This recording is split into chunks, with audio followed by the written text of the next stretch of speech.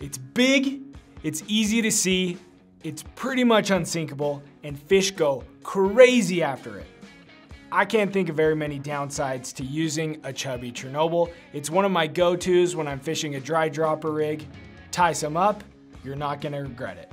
To tie this fly, you'll need a dry fly or terrestrial hook. Today I'm tying this in the size I fish the most often, size 10, but I also like to have a couple size 12 and size 8 in my box at all times.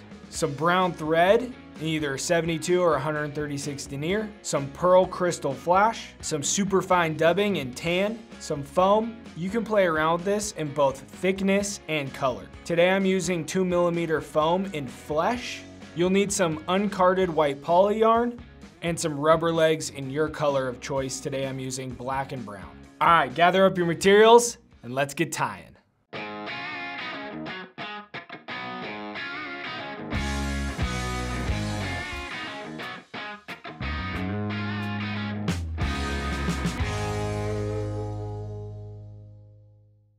Alright, first let's get our hook secure in the vise. We'll attach our thread to the hook by wrapping forward a few times, then back over itself. Grab your scissors and trim the tag end. Now we'll dress the hook with a quick thread base.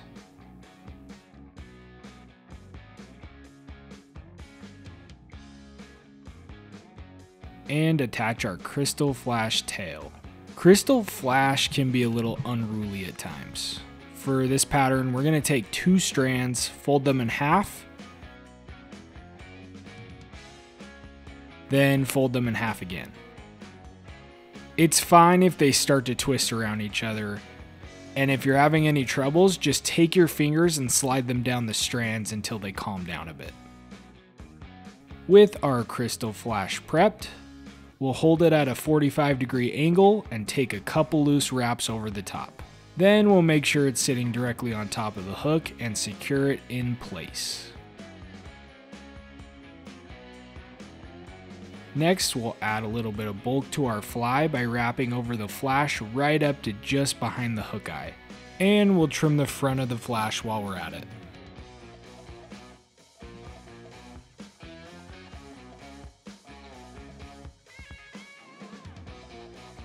And now that we have a solid base, we'll trim off the tail. Let's grab our dubbing and create a 4 to 5 inch dubbing noodle.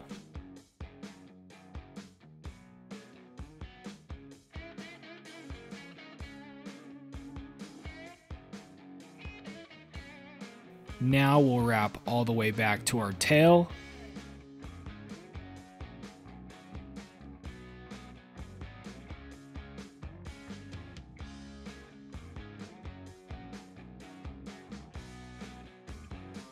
Then back up to the hook point. Time to prep our foam. Grab your foam of choice and use your scissors to create a body of your desired length and width. Keep in mind that it's usually best to err on the side of long, as you can trim it off at the end of tying. And the wider and thicker your foam, the harder it's going to be to attach. Now we're going to take our foam and line up the back edge of it with the end of our tail. Then with one big wrap, we'll attach our foam, but you'll notice it starts to slide or rotate around the hook right off the bat. To help combat this, we're going to take another wrap back further on the foam, and then a series of wraps in between. It's still going to rotate and slide a bit until we form another attachment point later on. Now let's get our first wing on there by attaching about 3 inches of poly yarn right in the middle of your yarn piece.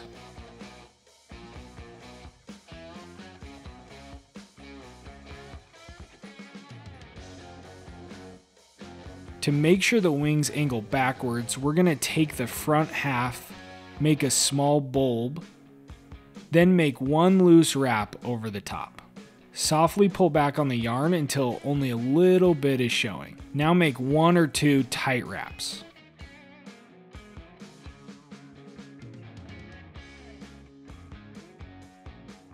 Next, we'll add our rubber legs. Grab your color of choice and attach one strand with one loose wrap. Make any needed adjustments, Then wrap the rest of the strand up and around, and attach the other side with one loose wrap. Then secure both sides with one or two more tight wraps. Now we're going to fill in our gap with some dubbing. Wrap over the foam, yarn, and legs once or twice, then lift up the foam and work your way back up to just behind the hook eye.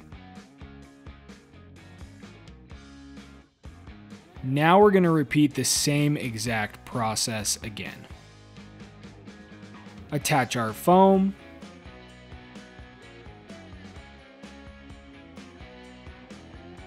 add some poly yarn, angle it back, attach our rubber legs, wrap them around, and secure them in place. Now we'll create a very small dubbing noodle, maybe ½ an inch or just enough for one or two wraps. Then we'll fill in the gap and wrap back under the foam right behind our hook eye.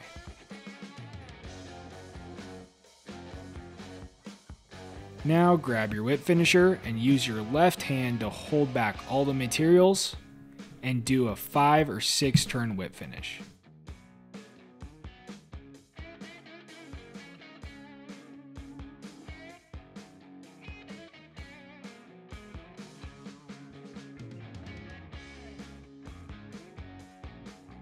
Now we'll trim the thread, and it's time to clean up our fly a bit. First, we'll cut our front rubber leg loop and get those out of the way. Now we'll trim our head, and I personally like to trim off the corners as well. And let's not forget our poly wings. The front I'll trim to about the halfway point of the back wings. And don't forget our back rubber leg loop. And the back to just longer than the back of the fly. Now we'll trim off our rubber legs to the desired length. Some anglers like them longer, some shorter. I usually go somewhere in the middle.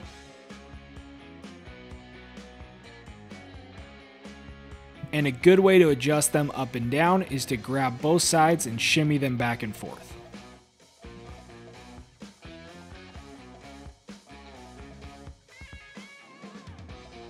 Once you've got all the legs where you want them, you're ready to catch some fish. If you found this tutorial helpful and easy to follow along, be sure to check out all of our other tutorials here. And if you don't want to miss out on all of our weekly fly fishing and tying tips, be sure to subscribe. Thanks for watching and live real life.